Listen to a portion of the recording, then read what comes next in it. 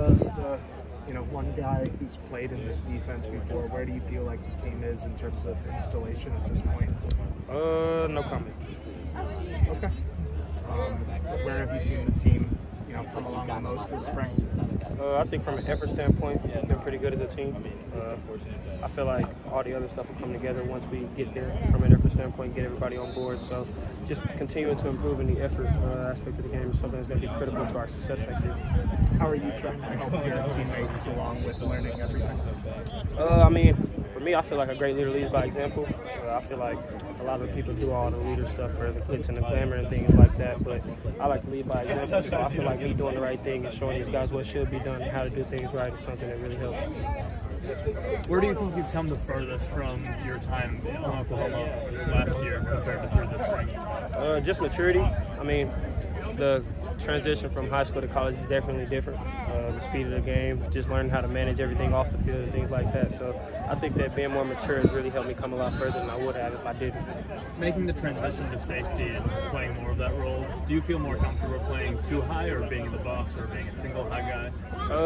I mean, I'm pretty comfortable with it all. I don't really think that there's one specific set of formation that I like more than the other. I don't even think there's a position that I like more than the other. So I just feel like I'll be best when I'm comfortable everywhere. Are there any aspects of playing safety that you've gotten to enjoy more than what you got to do at corner? I get to track the ball a lot more. At corner when you lock a guy down, you're much less likely to get the ball thrown your way. So just being in the right spot at safety and have your eyes correct is something that I really look forward to. Have you learned anything about your game as a player playing so many different spots? I'm a lot more versatile than a lot of people that play this position. I feel like a lot of these DBs nowadays limit themselves to playing one position, but I don't feel like I fall in that category. I feel like I can play anything in the secondary. So. Is it difficult to, align your eye discipline and what you're doing at corner versus at safety? I mean, you're aligned differently, so to a certain extent, but I've gotten the hang of it. What have you seen from Mekhi so far this spring? I mean, guy is great. He has great ball skills. He's very disciplined. I really like him a lot. He's real twitchy, so having a guy like that on the field while I'm on the field is going to be something I really look forward to. He's going to make a lot of plays next year. What's it like playing alongside Calen? Calen Bullock is a freak, man. Just playing with a guy like that can go hash to hash, sideline to sideline, cover the field at safety is something that's going to be really essential to our success as a defense next year. So making sure that he stays healthy and putting him in the right spots and things like that, I think that's going to be something that's really good for us next year as well. Communication-wise, who kind of leads things on the back end or who's taking on more of a vocal role? I mean, for the defense that we run, it kind of depends on the call. So I would say that all of the DBs are doing a pretty good job at communicating and getting the calls to the backers, the D-line, and things like that. So we've been pretty good as a unit. With the exception of Mekhi, who's played a lot, it seems like it's a young group back there in the safety. What's kind of the connection for all you guys?